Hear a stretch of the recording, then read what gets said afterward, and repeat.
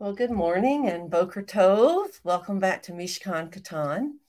I was a little bit behind this morning, and I was just typing a message on my Facebook page to let people know we were here. This is an unusual week at MessianicLambRadio.com because several of our content producers, like myself, are taking the week off.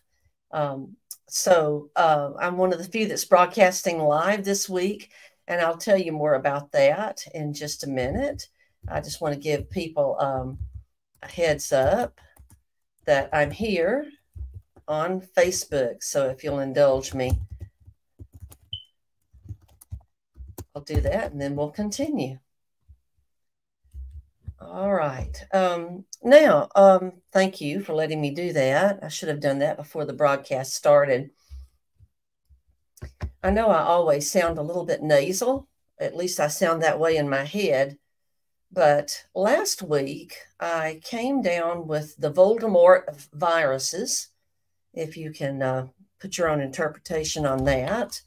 So I've been fighting that since last Wednesday. Last Wednesday, I was out of state and taking a wonderful trip. At least it was wonderful until about Wednesday night when I got hit with this, and so did my husband. So we limped home, and we've been trying to recover ever since. So if I don't sound like myself today, I hope I won't be low energy, but if I don't sound like myself, that's a little bit why. Okay, so thank you for your forbearance with that today. And I think everything is going as it should. I've got comments up here so I can see comments if you post any comments this morning. All right, so guess what? We are finishing the book of Ruth today. And what a wonderful journey it has been with you. As I have previously announced, I hope next week to begin the study of the book of Esther with you. But before that, we must finish Ruth. So we'll get to that. But first, I want to make a couple of corrections. Last week, I mispronounced the pseudonym of the nearest kinsman in Scripture in Hebrew. It is Ploni Almoni. That's the correct pronunciation. I said it that way some of the time, and other of the time I think I may have said Aloni Pulmoni, or who knows what I said, some crazy stuff. So it's Ploni Almoni, and I had to write it down on where did I put that? On a piece of paper. So I would be sure and say it right today. I have first of all, okay. I have a name dyslexia problem. I don't care what name it is, whose name it is. I have issues with remembering names and getting them right. It's just a dyslexia to me. Don't take it personally. You may tell me your name is Bob Smith, and I will forget it 30 seconds later. It's just a challenge. So that doesn't surprise me that I messed up the name. Another thing that I got wrong last week that I want to tell you about is one of the intricacies of Hebrew. There are two words in Hebrew which are pronounced like this, shalach. One is spelled Shin, Lamed, Kate. That word, shalach, means to walk. It's a verb which means, I don't mean to walk, excuse me, that's halach. Shalach means to send in the pa'al, in the P-E-P-A-L form. It means to thrust out or to put out, send forth. But in the pa'al, it just means to send. Okay. Now, there's a homonym to shalach, which is pronounced shalach.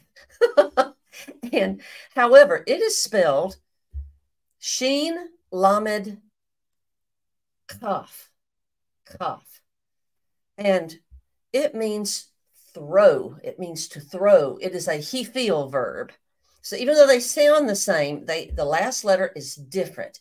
And then there's the word which we found in chapter 4, verse 7, which is shalaf. Shalaf. Hear the F sound on the end. The final letter of that word, the whole word being sheen lamed pay, but there's no dagesh inside the letter to make it a P sound. So it's an F sound. So it's shalaf. And what that means is to remove. And it's in that verse where it talks about the nearer kinsman removed his shoe, or as I mentioned last week, some believe that it was Boaz who removed his shoe. And you can refer back to the deeper intricacies of that teaching if you want to go back last week and review that. I'm not going to plow that row over. But I told you the word was shalach, through, but it isn't. And a lot of theologians make that mistake because they don't understand the Hebrew, because those last letters of all three of those words look very similar, not to mention the homonym factor. So enough of that. I've made my apologies and made my corrections. And so let's go. All right. We are in verse 13 of Ruth chapter 4. And I'm not going to be reading to you in Hebrew the verses today because I just was not able in my preparation to get that done. And because of my physical limitations, we're just not going to hear it in Hebrew today. So please give me your forbearance with that. Verse 13, however, in English, so Boaz took Ruth, and she became his wife, and he went into her, and the Lord gave her conception, and she bore a son. Now, this verse comes right after verse 12, verses 11 and 12, where we see that Boaz married Ruth. And I want you to notice the order here. Verse 13 is the strongest argument that I believe exists in Scripture for Boaz and Ruth behaving themselves on the threshing floor that night. Boaz, being a leader in his tribe of Judah, did things decently and in order, as the Presbyterians are fond of saying. Verse 13 states outright that Boaz did not have relations with Ruth until after he had purchased her. It's also clear in this verse that it was Almighty God who allowed Ruth, according to the sages, who was 40 years old at the time, to conceive by a man who, again, according to the sages, was 80. Ruth's conception of a baby stands in stark contrast to those 10 years that she was married to Mahlon, a much, much younger man. And during all of that time, she did not conceive. We need to remember that verse which says, children are a heritage from the Lord, and the fruit of the womb is his reward. Psalm 127:3. I have a business associate who is so far to this point been infertile, and I pray for the Lord's favor on her. Her name is Elisheva. If you wouldn't mind praying for her. She's about 41. So she's getting near the end of her time, but the Lord is good. He gave a baby to Sarah. He gave a baby to Ruth. Both of those ladies were in their 40s. As I've looked back through my ancestry, I have many ancestors who bore children into their 40s. So he is the giver of life. Hallelujah. Now with this verse, verse 13, interestingly enough, Ruth's name is not mentioned again in this book that bears her name. However, the sages maintain that she enjoyed unusual longevity, long enough to see Her royal descendants, David and even Solomon, ascend to the throne. Isn't that amazing? That's unusual longevity. Wow. Another point I want to make about this is that if you add the compiled numerical value of the words, of the letters in the word conception here in this verse, you'll get 271. If you add the value of the letters He, Ra, Yod, and Nun, you'll get 271. And that's the number of days which, according to the sages, a pregnant woman carries her child. Now, some of the commentators point out that at the end of verse 13, Boaz isn't mentioned. That is, it doesn't say she bore to him a son. No, instead it says, and she bore a son. This is because, again, according to the sages, Boaz died on the wedding night or immediately after. Now, I want to change trajectories for just a moment, and I want to highlight some of the parallels that the Bible commentators have made between Boaz and Mashiach Yeshua, Messiah Jesus, and Ruth and his bride, the church. First of all, what is a type in the Tanakh, in the Old Testament? Well, what is a typological study for that matter? Sounds very dry and boring, doesn't it? And I'm going to drill down some today. So I hope you've got your drillers, your drillers equipment on. Okay. So we're going to go deep today. So it's not going to be dry and boring, I hope, but we are going to get into some of the depths of the scripture. All right. So a type, as far as the Tanakh is concerned, is a person or a place or an institution that predicts or prefigures another person, place, or institution that is to come. And we see this a lot in Scripture. A type corresponds to and also harkens forward to its future counterpart.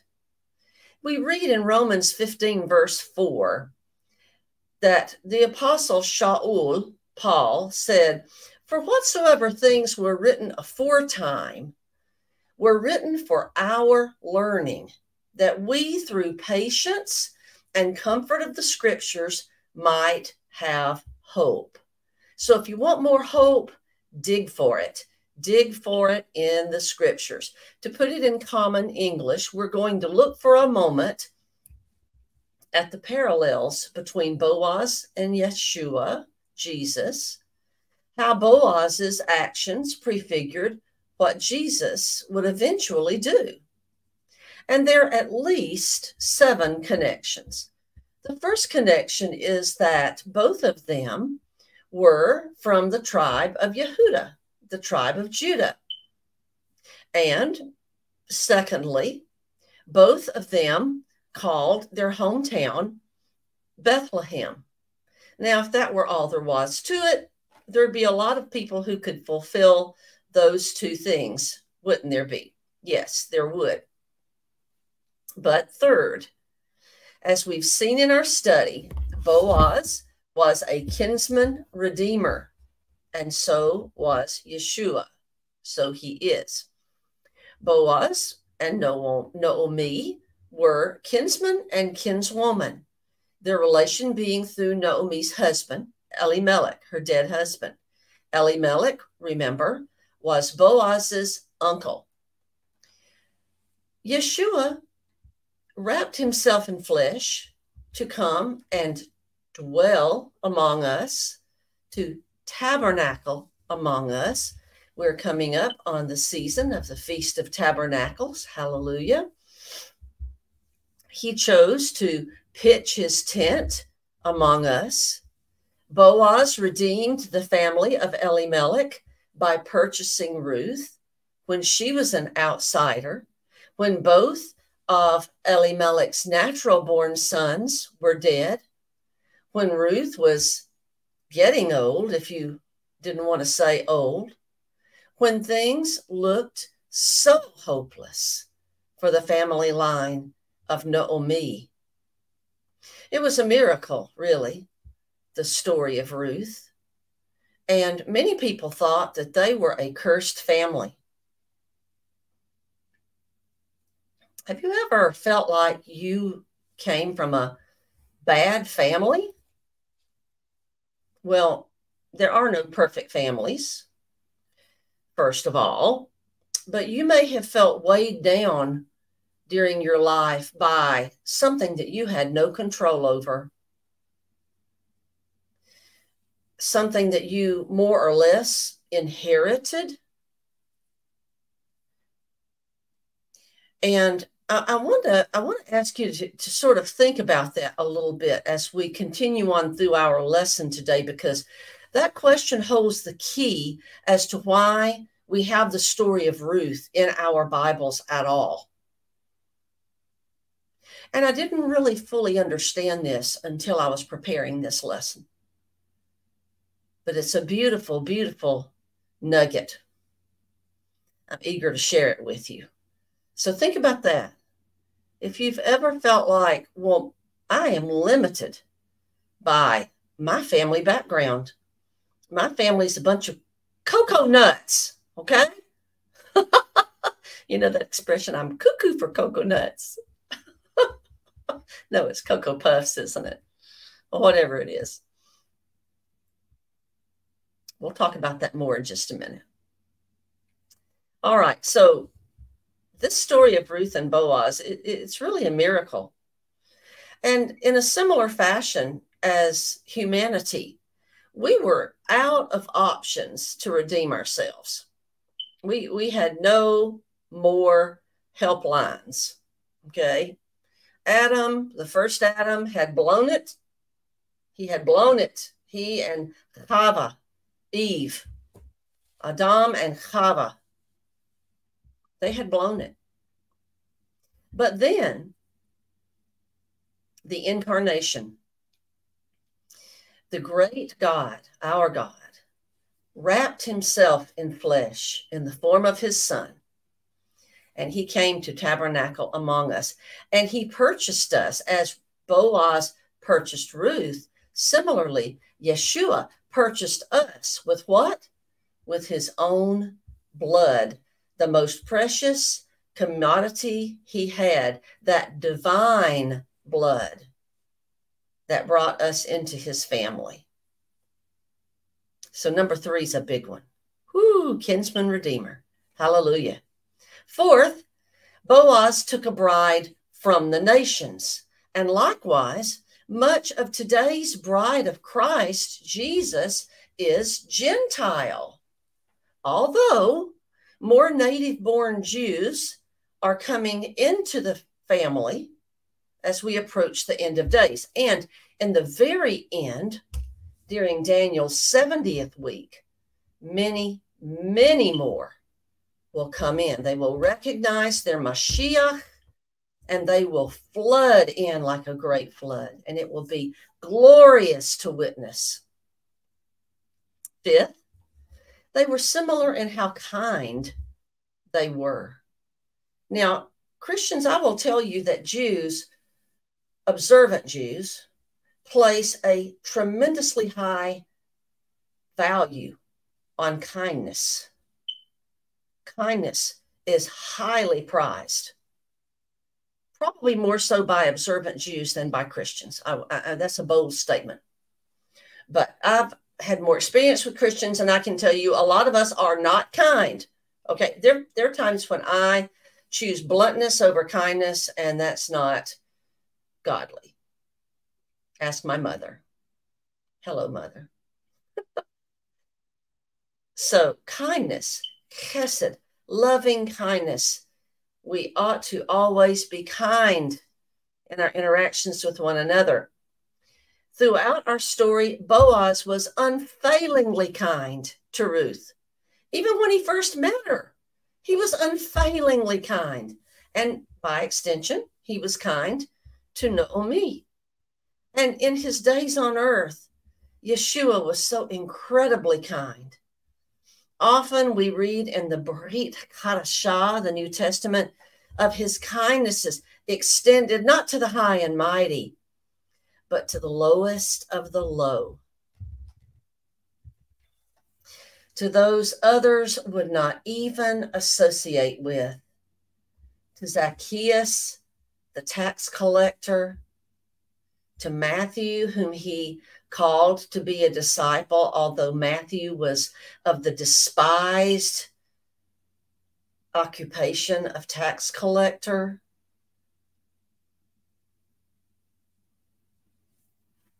Wow. So, loving kindness. And it cost Jesus something to heal these people. You remember the story of the lady with the issue of blood? Her faith was so great that she understood in her heart by the Spirit of God that if she only could touch his tzitzit, if I could only touch the hem of his garment. Now, as Christians, we don't understand what that means. But his garment would have been his talit, because all Jewish men, that was their outer garment, their talit. And on the edges of his talit would have been his tzitzit, the fringe, representing the 613 commandments of the Torah. And that's what she did. She touched his tzitzit. And what did Jesus say? He stopped and he said, "Who touched me? Who touched me?" Because when he healed, he could feel the power going out from him. Now, as I've been recovering from the Voldemort of viruses these past few days, any little thing that I did, I could feel the power going out from me. Not healing power, but you know how when you have a debilitating virus, you just, like yesterday, I ran and put letters in the post office box. I didn't literally run. I drove to the post office and I put letters in the post office box. And when I got home, I laid down and I took a 3-hour nap. I could feel the power had gone out from me. So it was not without cost that our Mashiach did these healings. Chesed, the Hebrew word for loving kindness. And number 6, they had integrity, which extended beyond the requirements of the law. Boaz not only kept the law, he exceeded the law. He was just merciful, whereas the law focused heavily on justice. Okay, justice was done. Our job is done here. Justice was done. We stoned the adulterer. We stoned the adulteress. Justice was done. Jesus did likewise. He not only kept the law of Moses, he said, "Not one jot or one tittle shall pass," he said in Matthew 5:18, "until all have been fulfilled."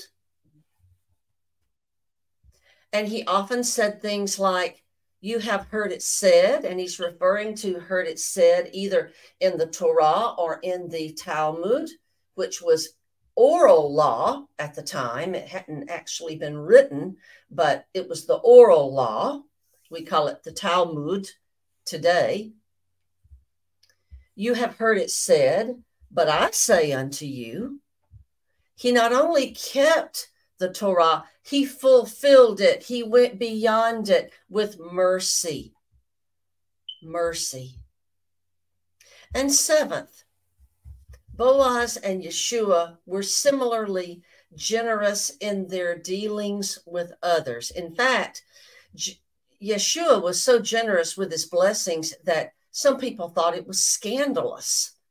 You may recall in Boaz's case that after the night on the threshing floor, Boaz sent Ruth away with a huge amount of barley, around 35 pounds, what we might call a dowry, a down payment. Likewise, Yeshua gave his Spirit, his Holy Spirit, 50 days after his resurrection at what Christians call Pentecost, but what is more properly called Shavuot in the names of God's biblical festivals. The Holy Spirit was given on Shavuot. What a generous gift, his own Spirit to live within us, our own dowry. The Holy Spirit is our dowry as the bride of Christ, and he lives within us, and he works, and he moves within us. Blessed be the name of the Lord.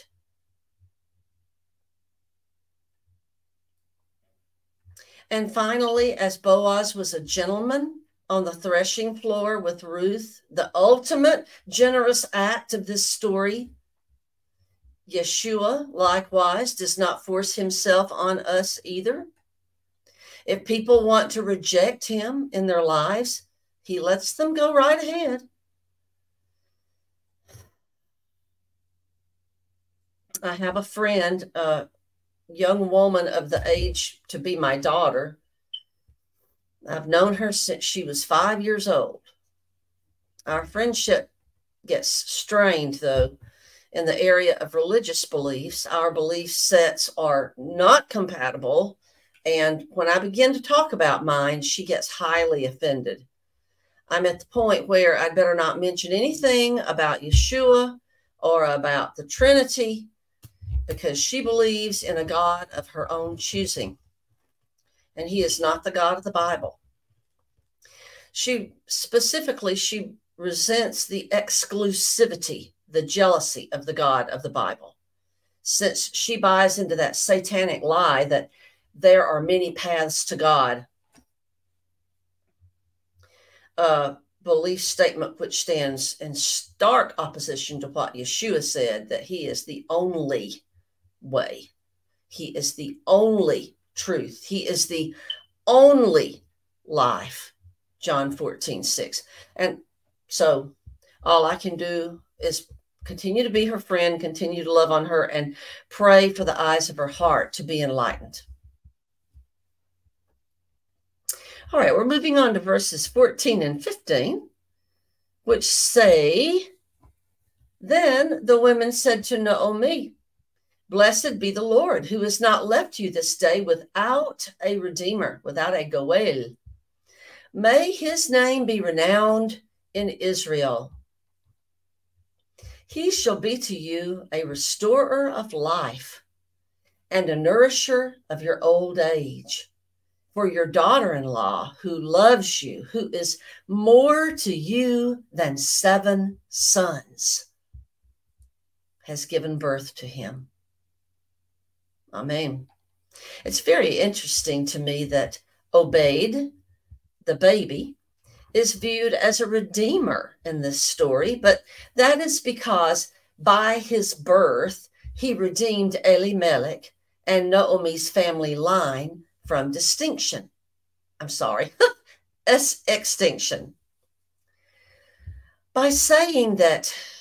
By prophesying that Obed would be famous in Israel, the women were prophesying, they were affirming that Ruth had been accepted as a full-fledged Jew due to her conversion, with Obed being considered likewise a full-fledged Jew. Now, this is very important, as you'll see later on. Keep that in mind. The phrase restorer of life here also carries with it the meaning refreshes the soul, because Obed's birth, in a sense, resurrected the soul of her dead son, Machlon.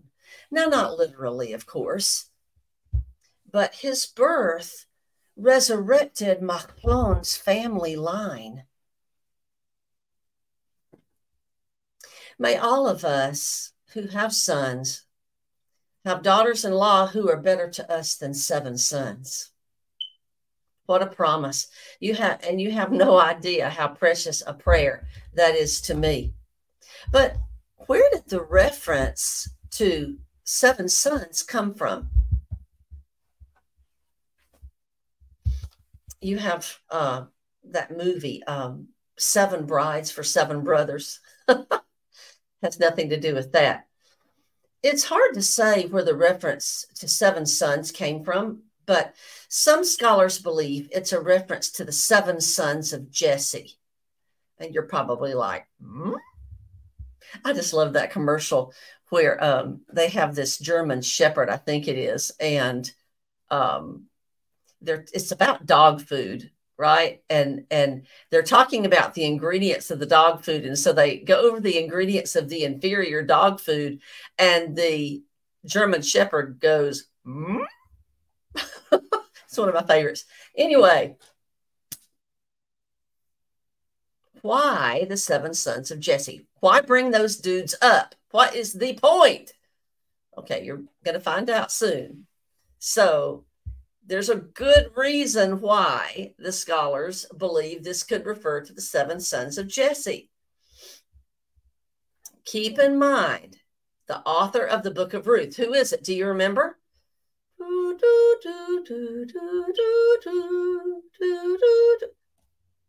Samuel, the prophet, Samuel, the last judge. It's likely that he wrote this story after the anointing of David to be king of Israel. Now, since Samuel anointed David and since Samuel wrote this book, here is that nugget that I told you we were going to get to. Samuel, without a doubt, knew the 7 sons of Jesse. He looked at each one of them individually as he went down the line until he came to David. These 7 sons are mentioned in 1 Chronicles chapter 2, verse 13.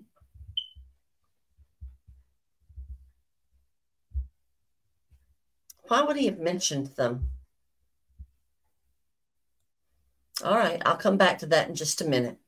Another thought is that this reference goes to verses 18 through 21 of chapter 4, because between Peretz in verse 18 and Obed in verse 21, there are 7 sons or 7 generations. Just a couple of thoughts. Verses 16 and 17. I know I left you with a hanging chad. I know. I'll come back and pick it up. Then Naomi took the child and laid him on her lap and became his nurse. And the women of the neighborhood gave him a name, saying, quote, a son has been born to Naomi, end quote. They named him Obed. He was the father of Jesse, the father of David. Now, this sounds a little weird, but some of the commentators say that Naomi supernaturally was given the ability to nurse Obed. And Naomi at this time was, gosh, she had to be close to 80, if not in her early 80s. And I'm telling you, that would be a miracle of the highest order. Of course, God can do anything he wants. But some of the commentators say this, and that this is why the women in verse 17 said, a son is born to Naomi. Now, the verses don't seem to be claiming that Naomi birthed Obed, of course, but that she in some way nursed him. Okay, maybe not with paps, but she nursed him somehow, right? Laid him on her lap, kept him all the time, helped Ruth. You know, as we say in the South, she brought him up. Okay. But if Boaz did die immediately after the wedding night, then Naomi would certainly have helped Ruth raise Obed, certainly. But what is this emphasis on calling Obed Naomi's son? What's that all about? Obviously, he was born to Ruth and nursed by Naomi, a collaborative effort of raising. Obviously, he was Boaz's son. Well, consider this. It would be as if the Rockefeller line or another famous American family line ended, and suddenly a baby was born by legitimate means from one of the daughters-in-law. Now, you'd have to, the American family would have to, I guess, subscribe to levirate marriage or something, but let's just say this happened, okay? The emphasis would have been placed on the baby's father's lineage because of the fame of the family. And that's what's happening here. In this case, Elimelech and Boaz shared the same ancestor in Nahshon, the son of Amminadab, a prince of the tribe of Judah. The sages credit Nahshon with being the first one to plunge into the Red Sea at the crossing over, at the Avar, the crossing over from Egypt. So in a sense, the family line with the greatest credentials, was applied to the baby Obed by the women. And his name is remarkably like the Hebrew word obeyed, which means to serve. So the naming of the baby Obed or obeyed by the women was a blessing that indicated that Obed would grow up to serve God, Hashem, with his whole heart. Serve Father Yahweh with his whole heart. The scuttlebutt among theologians is that Obed's grandson, King David, and here's that hanging chad for you. The scuttlebutt among theologians is that Obed's grandson, King David, was harassed by certain ones in the house of Israel because of his unworthy, unsavory family lineage. Remember my question several minutes ago? Have you ever felt that your family background held you back?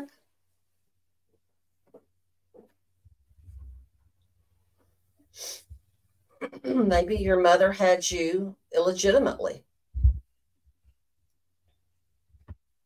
Maybe you don't even know who your father is. Maybe your father went to jail.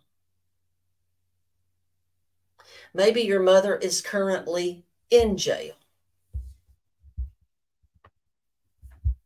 Maybe someone in your immediate family committed a murder. There are all kinds of ways we can mess up our families with sin. And maybe you feel held back by that. Well, you know what? I'm going to tell you something. King David felt the same way. Yes, the great King David, the same David who God said was a man after his own heart. Yeah, he felt the same way. He was chased and plagued by feelings of unworthiness because of two things. Number one, he was the youngest of the 7 sons. There were 6 other dudes who more rightfully should have been anointed king before him. He was the baby. The baby. And secondly, his grandmother was a Moabitess.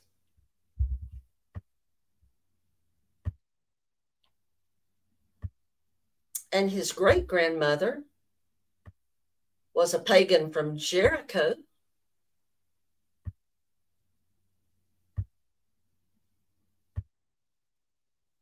So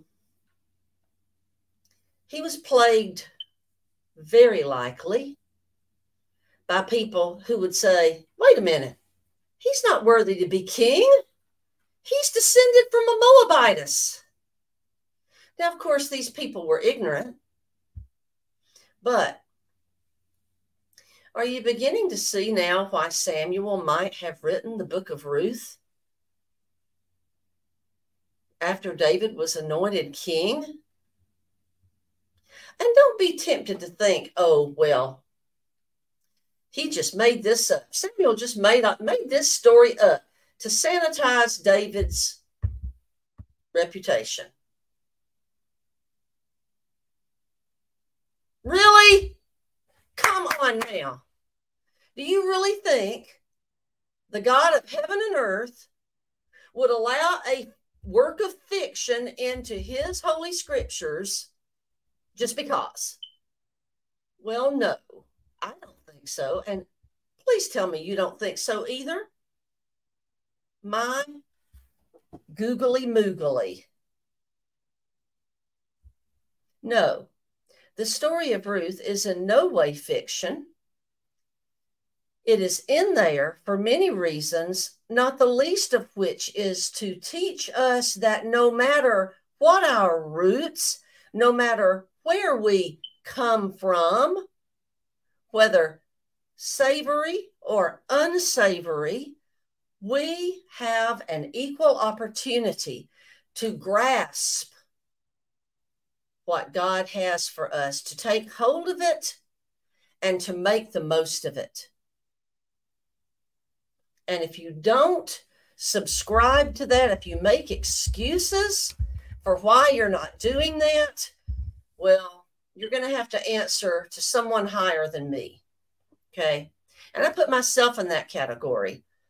I better be making the most of what I've been given also, which is why I'm here with you today, as well as the Voldemort virus.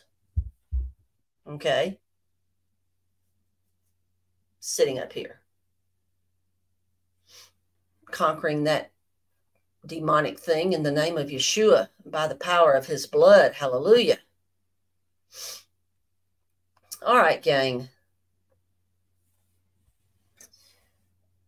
You see, a man-made story would have sanitized David's lineage entirely. There would have been no mention of a Moabitess named Ruth or a dude named Elimelech who ran out on his people to a pagan country and refused to come back. There would have been no mention. A man-made story would have attributed David's birth to an aristocratic, well-born Israelite mother, a woman of the caliber of the illustrious Nahshon ben Amminadab. It was only through the will of God that the true narrative was able to be told and preserved for all generations, as he, Father Yahweh, had his spirit prevail upon the prophet Samuel to write down the truth in the book of Ruth. And why does that matter? Because in this story, David doesn't get the glory, God gets the glory. Verses 18 through 22, as we round third and head for home. We're going to finish a little bit shy of what I had planned today, I'm afraid. In other words, I've bitten off more than I can chew, but we'll see how close we get to the end. Now, verse 18, these are the Toldot, the generations of Perez. Perez fathered Hezron. Hezron fathered Ram. Ram fathered Amminadab. Amminadab fathered Nahshon. Nahshon fathered Salmon. Salmon fathered Boaz. Boaz fathered Obed. Obed fathered Yeseh, and Yeseh fathered David. The book of Ruth is not the only biblical book, of course, containing a genealogy, but it's the only one with a genealogy at the end. And again, truly, the genealogy is a clue to why the book was written and why the story was shared. Now, I promised a while back that we would delve into the mystery of Perez. So we're going to get to that now.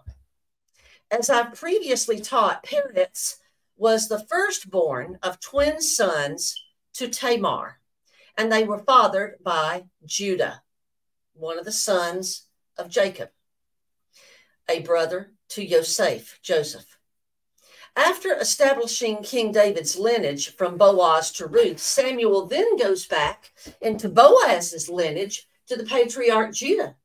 Well, almost back to Judah, to his son Perez. Anyway, there's a mystery surrounding Perez because the verse that contains his name in this genealogy, in that verse, there is a Hebrew letter with special characteristics. That letter is the 6th letter of the Hebrew alphabet. No, I'm sorry, the 22nd letter of the Hebrew alphabet. It's the Vav, and its numerical value is 6. Now, wait a minute. That is not right. Vav is, wait, I know I wrote it down wrong. 1, 2, 3, 4, 5. It's the 6th letter. I was right the first time. The 6th letter of the Hebrew alphabet, okay? And its numerical value is also 6. The Vav is written in the shape of a tent peg. Envision a lowercase l, with a short horizontal handle attached to the top. Looks kind of like this. I can't make my finger look like it. You know what? I am going to draw you a picture of a Vav. That's what it looks like. Okay. So you can see why it's sometimes nicknamed a tent peg, right? When we see the Vav in the Hebrew scriptures, it's often used and translated as the English word and, because and in the English is a connecting word, and Vav is a connector. Its actual Hebrew meaning is hook or connecting hook, okay? We first see this letter in Genesis 1:1, where the Vav is used to connect heaven and earth. Genesis 1:1 says, Bereshit bara Elohim et hashamayim ve'et haaretz.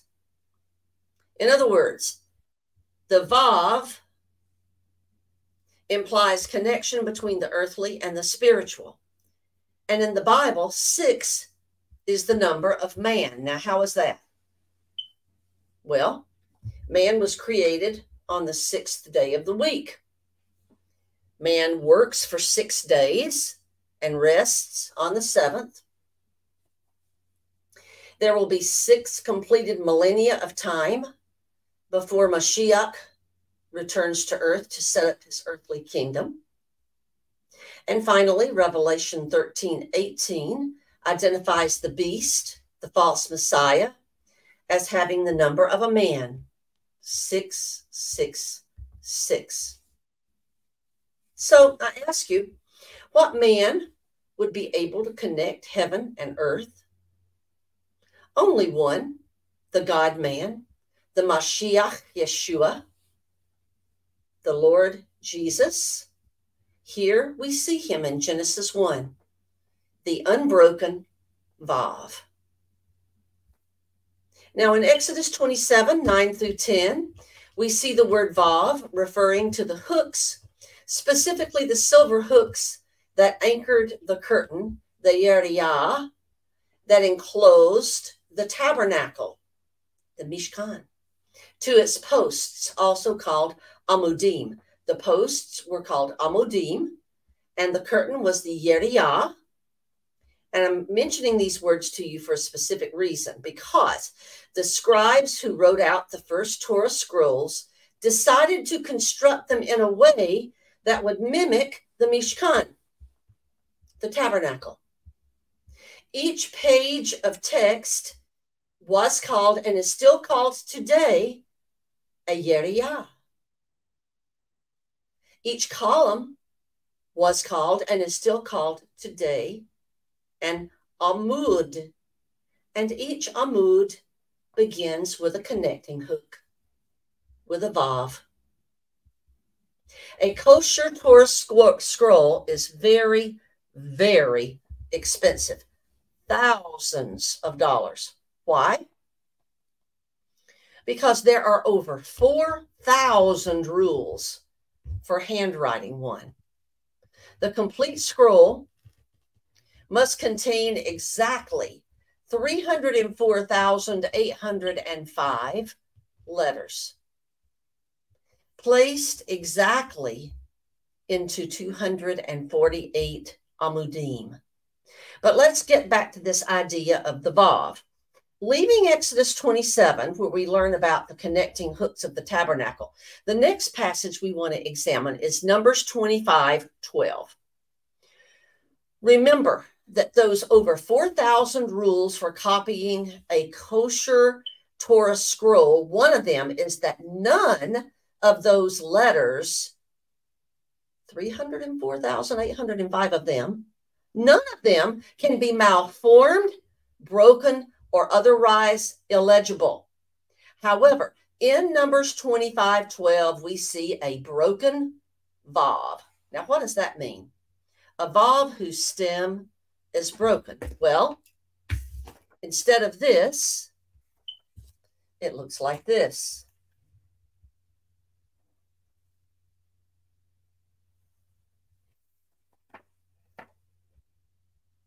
Like a compound fracture. It's broken. The broken vav occurs in the word peace, shalom, shalom. The story in Numbers 25:12 is of Phinehas, a courageous Israelite who is actually the grandson of Aaron, the high priest. Aaron, the same Aaron, high priest, who was the brother of Moshe. The people of Israel at this time were sinning greatly. In fact, this story in verse 12 centers around an Israelite man who is having sexual intercourse with a Moabite woman. And in his holy anger and zeal to address this egregious example of the sinning of his people, he committed a sacrificial act that assuaged the anger of God against his people. He killed this couple. He impaled them both in the act. And God's anger was assuaged. So the word shalom in verse 12 contains a broken vav. The shalom with the broken vav can represent a man of peace who is broken for the atonement of Israel. In the case of Phinehas, after he did what he did, the plagues which were afflicting the people of Israel stopped.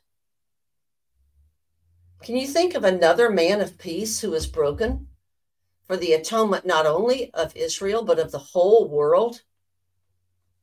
Yes, Phinehas foreshadowed the Mashiach, Yeshua, the Sar Shalom Yisrael, the Prince of Shalom, the Prince of Peace, who was broken to attain our redemption and our atonement.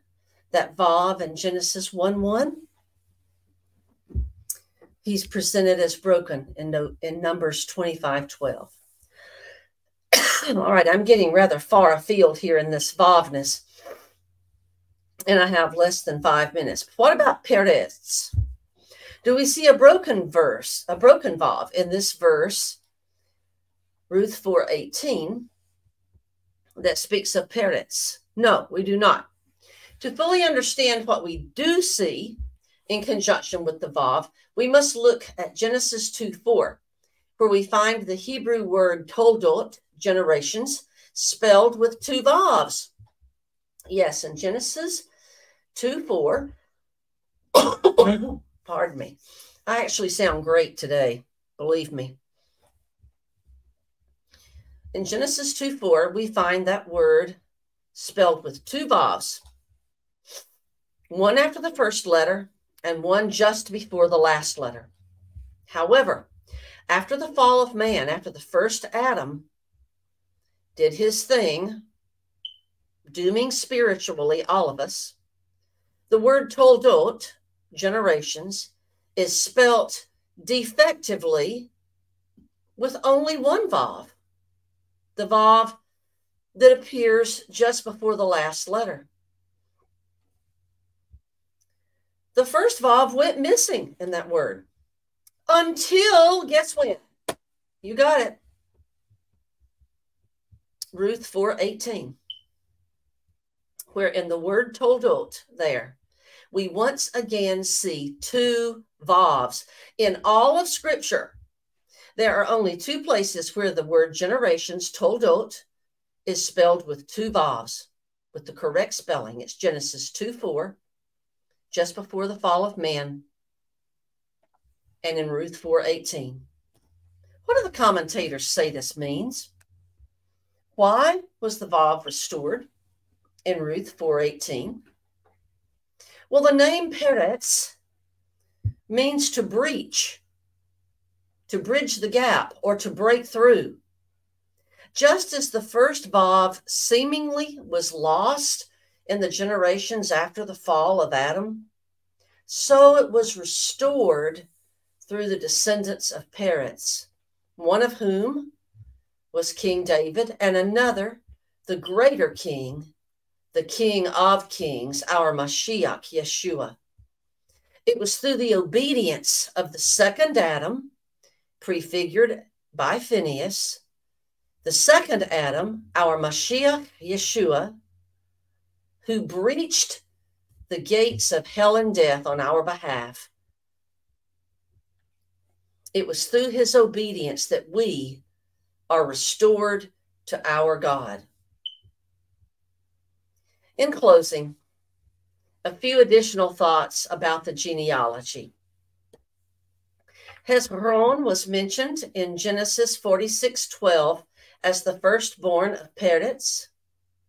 Ram was Hezron's son, but Ram was not the firstborn. The firstborn, Jerahmeel, was disqualified from this honorable family line, ironically, because he married a Canaanite woman. Aminadab, the firstborn of Ram, was one of the greatest personalities of the tribe of Judah during their Egyptian bondage.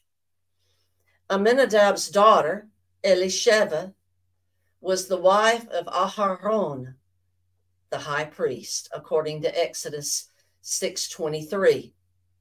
And we've already studied about Nashon, Salmon, Elimelech, Tov, and the rest. So quite a famous family, huh?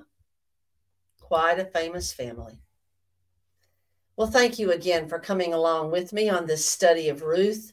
It's been such a joy, and I hope that you've learned something. I've certainly learned things. Yes, absolutely. I've learned a great deal. I want to thank Hebrew for Christians website who taught me in this book. Also, this book that I got from Art Scroll, which was very informative, and some other websites which I consulted along the way. And until next time, we're almost out of time. Shalom, shalom, and may you have a blessed Holy Week, a somber and meaningful fast. And we will see you in Sukkot.